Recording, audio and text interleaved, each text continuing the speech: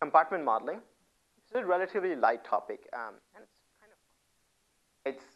So basically what we're doing in compartment modeling is thinking of our body in terms of buckets. My blood is a compartment, a bucket. My liver is a compartment, a bucket.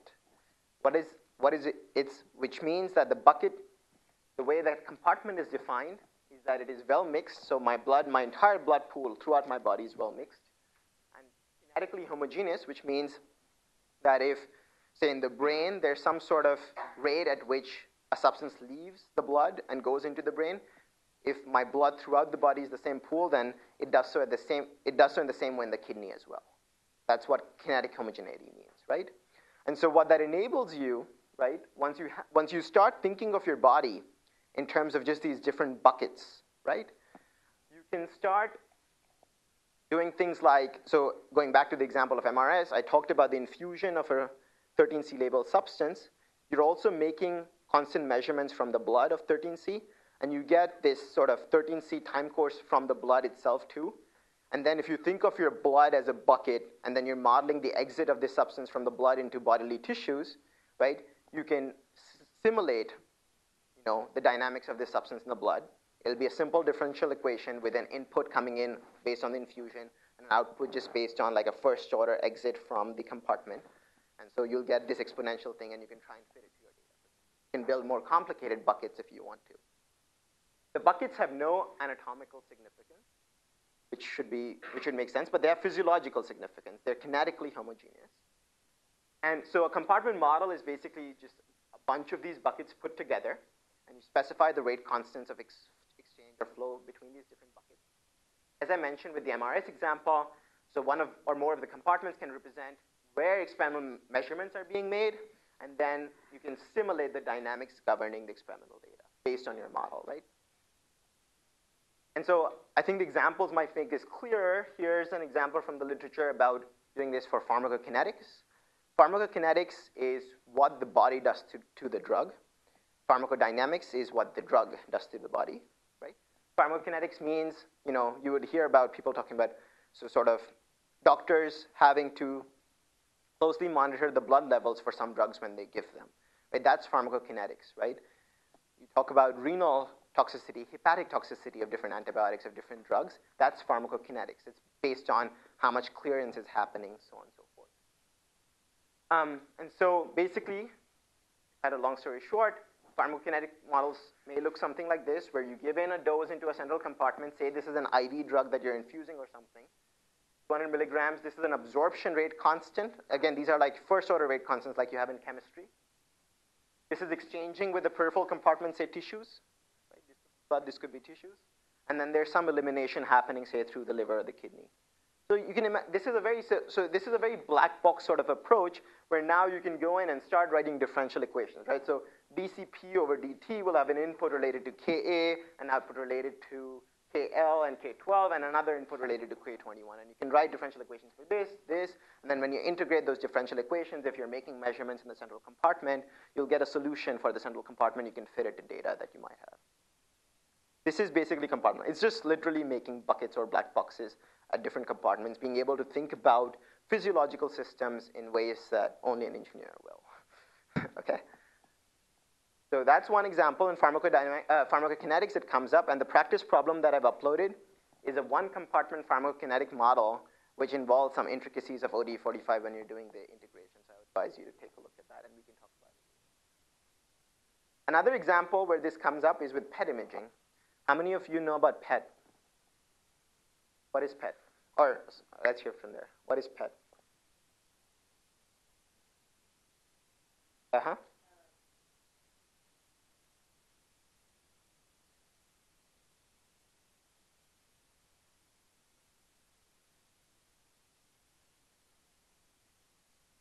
Okay, let's hear from another person then.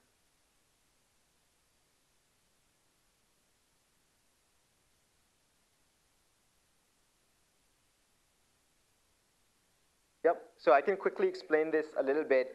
So MRS, there's no radioactivity. In PET, there is radioactivity involved, but the substance you're giving in MRS is in substrate amounts. in PET is in tracer amounts, very small amounts. So actually, when the first PET demonstrations came, they didn't even need to do mouse models. They could just straight go to humans because the amount of substance you were using was so small. Even though it was radioactive, it didn't matter, right?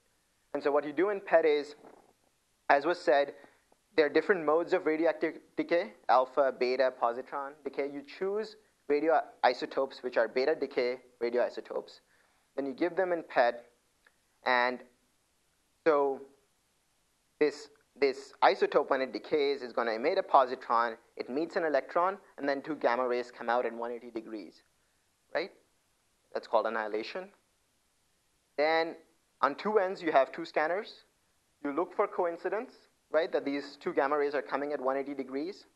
You look for them coming at the same time, and you look for both of them being 511 mega electron volts, because that defines the annihilation event. When all of these conditions are met, you say, oh, this specific positron emission must have happened somewhere along this line. And you get thousands of millions of such events, and then you have very complicated reconstruction algorithms which use all of these and these lines of projection, as these are called, and you can actually get the spatial image. That's basically how PET works. And it's very useful because MR and CT are anatomical imaging modalities. You see structure in MR and CT. PET is molecular. So you could design a radioactive tracer binding to a specific receptor, say a dopamine receptor in the brain, or you could design something, you know, that is involved biochemically in some kind of metabolism reaction, and you can then probe the system. So it's actually a molecular imaging technique as opposed to MR and CT, which are more structural. And so in PET modeling, again, you have a lot of different types of models, compartmental models that can be used to model what? So CA represents arterial blood here. Again, it's a bucket, right? And CA represents, so you're injecting the tracer in the arterial pool. One represents, say, tissue where this tracer is coming out. For example, in this 3-compartmental model may represent non-specific binding of this tracer, and C2 might represent specific binding of this tracer, for example. And then, based on, again, differential equations and modeling based on the data that you've acquired, you can actually estimate all of these. You can estimate binding affinities, for example, of an endogenous substance to a receptor, right? You can look at receptor upregulation, downregulation. Again, pretty cool because this can be done non-invasively in humans. You can look at, for example, after a specific intervention, have dopamine receptors gone up or down in the brain. Again, compartmental models are key to be able to do that kind of modeling. Another example of compartmental modeling. And this is just to give you a flavor of another area where compartmental modeling is used. Pharmacokinetics and PET modeling. And you can find yourself playing around, and if you search the literature, these papers are easy enough to understand, and sort of you can think about even in your own research projects or so on. I found myself during undergrad building a lot of these models myself, just to be able to better understand the dynamics of the system. You can think of even when you're modeling signaling cascades, you can think of, it's pretty much a compartmental model, right? A concentration pool is like a compartment, it's like a bucket, right? The actual biological picture is very complicated because you have scaffolds and you have proteins going to places and there's spatial co-localization. Compartment modeling just throws all of that out of the window, right? The simplified view of the actual biological picture. So as I said, differential equations are the backbone of these models. And I have this example here, which is, we can go through it together, but the reason I have this example is to tell you that you're doing mass transfer in compartment models and not or mass balance, you're not doing concentration balance. And that becomes confusing at times, which may be best demonstrated with this example. Does anybody want to volunteer to read this?